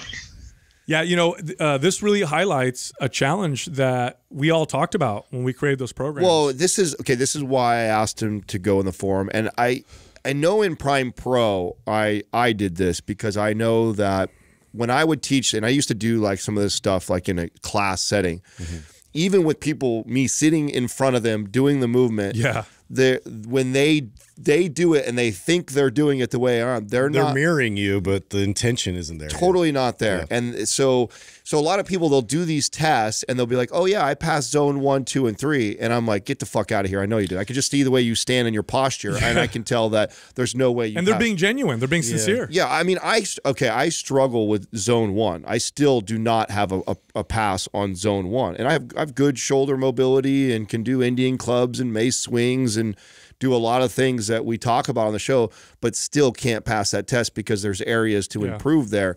So I think a lot of people think just because they can do it, they can go through the wall circle, but they don't realize they push their body 4 inches to the left when they do that. Like you're actually not performing. You have to be in your body, which is a really hard thing to teach. It really comes intrinsically. Like you've figured that out through feeling your way through these things, and you have to know how to do that. And so it does take quite a bit of coaching and extra cues to keep you on track. Here's a silly example. This is not related to him, but just a silly example. I would do, let's say, a cable row with a client, and the form from the outside looks pretty damn good. Even to a trainer, looks pretty damn good. And then after the set, they'd say, I felt a little pressure in my lower back. And this is what I would do. I'd say, okay, let's do another set. We'd go to do another set, and I'd say, okay, before you do a rep, brace your core like I'm going to poke you in your stomach. That's all they would do. Their form actually wouldn't even change. They would just brace their midsection as if someone was going to poke them, and all of a sudden, no pain or no pressure in the low back. Yeah. This is what we're talking about when we talk about intention. Now, I did mention, getluna.com, because sometimes you're not an expert. This is not your field of expertise. The issues can be so subtle, and you can literally be stuck in a situation where you're like, I think I'm doing everything. Why the hell do I still hurt? Stop guessing. In that case, you have a professional come to your house, and they'll fix it for you, and then you're done. You don't have to worry about it ever again. You really figure it out after about 5 or 10 sessions, and then the problem's solved. Otherwise, it could end up being one of those chronic issues where you're just like, oh, I guess I can never overhead press, or I guess squats are just out of the question for me, which you don't want to be in that position. Our next caller is Rachel from Kansas. Hey, what's up, Rachel? How can we help you? Hey, guys. I'm super excited to be talking to you. I'm a huge fan of the show. So my question is I am a huge nutrition and exercise enthusiast, but I always struggle to figure out what to do with myself. I've been lifting weights consistently over the last 8 years, and I built a ton of muscle, and I love that. But I'm at the point where I feel like either my body fat's too high or I have too much muscle for my frame. So my question is basically, how can I speed up my metabolism without getting any bigger muscularly, as well as just getting my calories into a better place? Okay, good question. I also see here in your question that you wrote to us that you're in your last year of physical therapy school. I am. Oh, very cool. So you know what you're doing then when it comes to movement.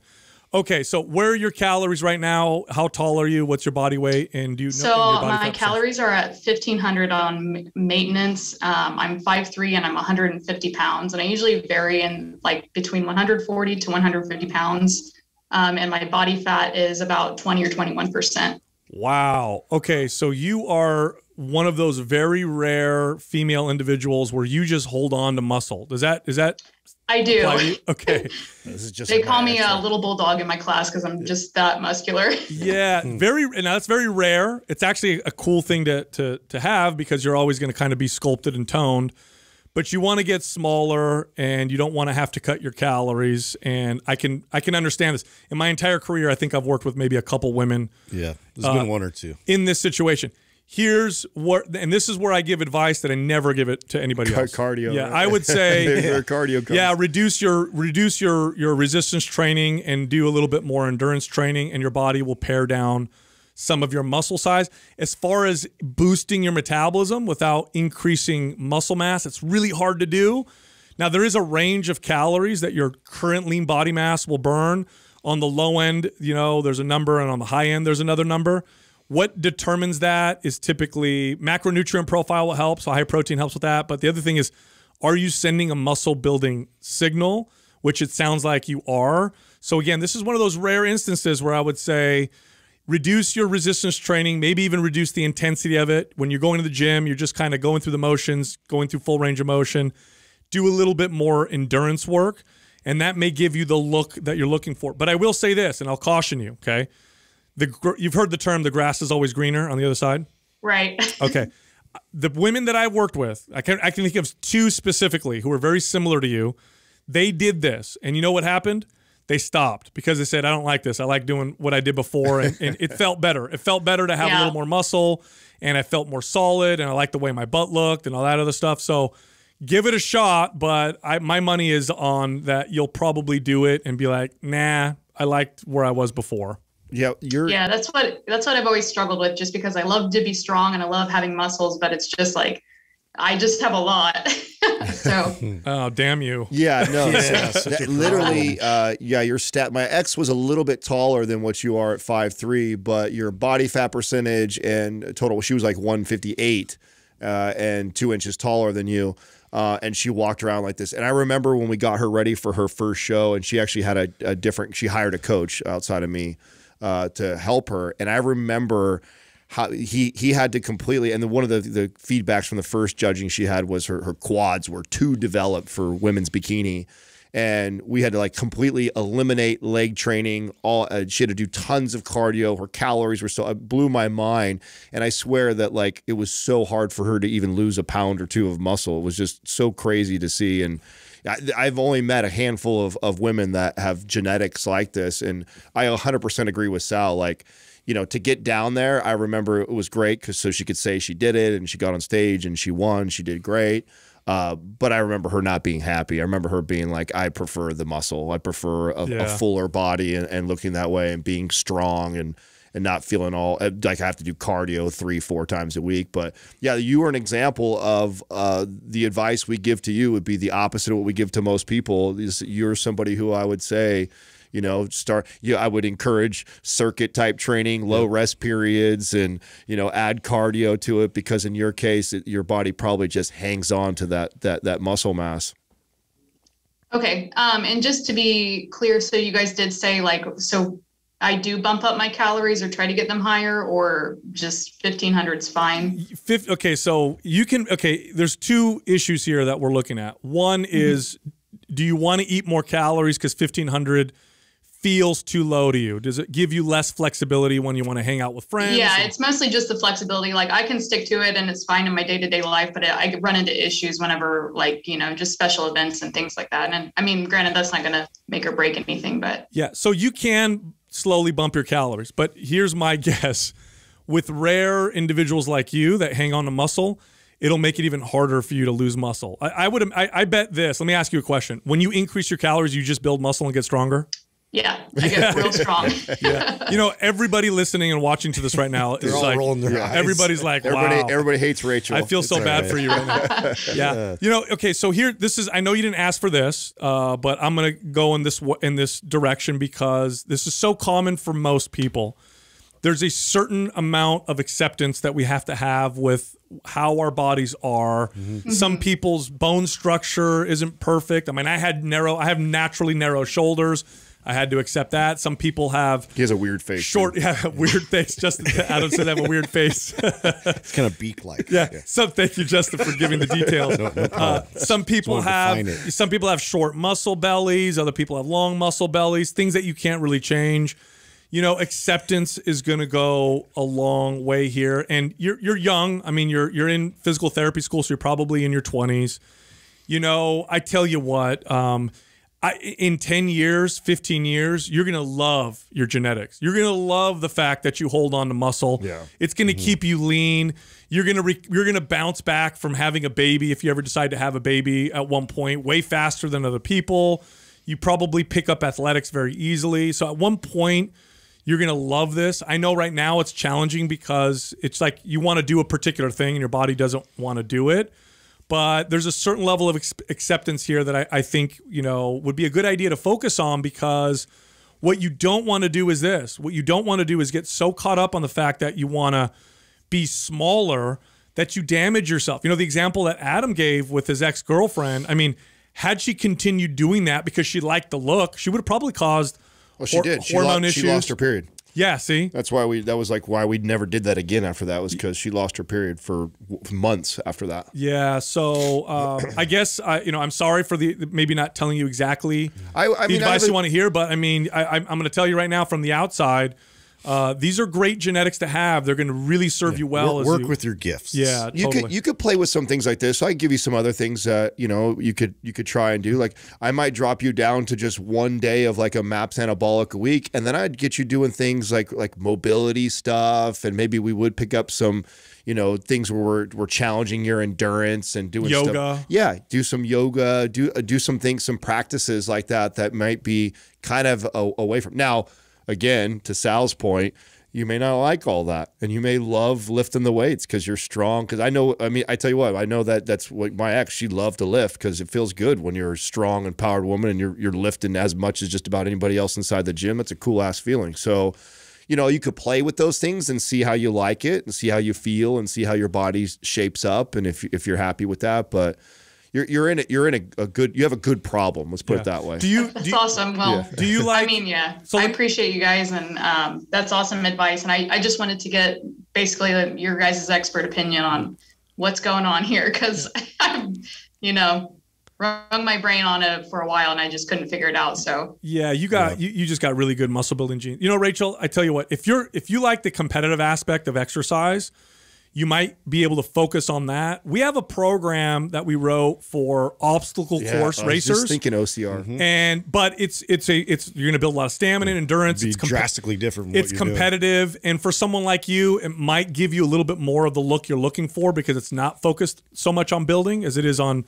performing well and maybe an obstacle course race. Not that you need to do a race, but rather train that way. So why don't we send you that program? Take a look at it. If it looks like something that might be interesting, give it a shot and see if it gives you a little bit more of what you're looking for. Awesome. Well, thank you guys so much. I super appreciate you guys meeting with me. Like I said, I've been a huge fan of the show, so it's an honor to get to talk to you guys. Thank you, Rachel. Awesome, Rachel. Thank you. All right. Thank you, guys. Thank you. Yeah, one big thing I took away from that was that you guys think I have a weird face. What the hell? I never knew. I was just piling on. I was just trying to make Rachel feel better. Yeah. Exactly. You know what? So you want to know what's funny? So I had a client I trained. I literally remember 2 women that were like this because that's how rare it is of all the women that I trained in my entire career, either directly or by proxy through other trainers and in the gym. And there was one woman, no joke, she stopped lifting weights and only did athletic-based stuff, and she looked more muscular than women would look if they did bodybuilding for years. That's kind of genetics that she had. This was Monique, dude. Yeah. It blew my mind when I saw. I mean, I want to say too. This was way a long time ago now. I remember the diet that her coach had her on, and it was because they could not get her to lose. Like she had to. He's like, she's not allowed to do any leg exercises for the next 3 months. It was cardio crazy, super low calorie. And I remember coming home every day just like so angry that like she could just cut that hard and not like lose any muscle mass whatsoever. She's built just like this. I mean, she was taller than she was, but she also carried 10 more pounds on her body, and and they're rare. It's like she was the only woman that I had known that well that had this had genetics like that. Yeah. You hit it real too though. Like this is when you turn 35, 40. Oh, she's 45. she's gonna love it. Yeah. She's just gonna everyone's gonna be like, what do you do? I don't really do much. I just have all exactly. This curve. I love shape. the idea too. When you said OCR, I was literally, that's what I was meaning by like, hey, maybe this is a cool, fun time for you to explore some other modalities. And, you know, OCR would be great for someone like this because she would just get leaner and she would look still muscular and awesome. Yeah. You know? Yeah. But that grass is greener on the other side, man. That is a real lesson. Like, you know, there's so many people out there that hate, you know, I mean, I'll give you a simple example. Like, you know, I have family members that women who hate the fact that they have really curly, thick Mediterranean hair. Oh, when I wake up in the morning, it's so bushy and I got to do this and I got to do that. And then my wife has got this ultra straight, sleek hair. And everybody's like, I wish I had your hair. And my wife's like, I wish I had your hair. I hate the fact that I can't. And it's like, you know, you oftentimes want what you don't have. And if you get stuck in that, you'll never be happy. Well, you never win because then even when you achieve that, then you want the other side. Exactly, exactly. Look, if you like our information, head over to mindpumpfree.com and check out all of our free guides. They can help you build muscle, burn body fat, improve your performance. We even have guides for pain and guides for coaches and trainers. Again, it's mindpumpfree.com.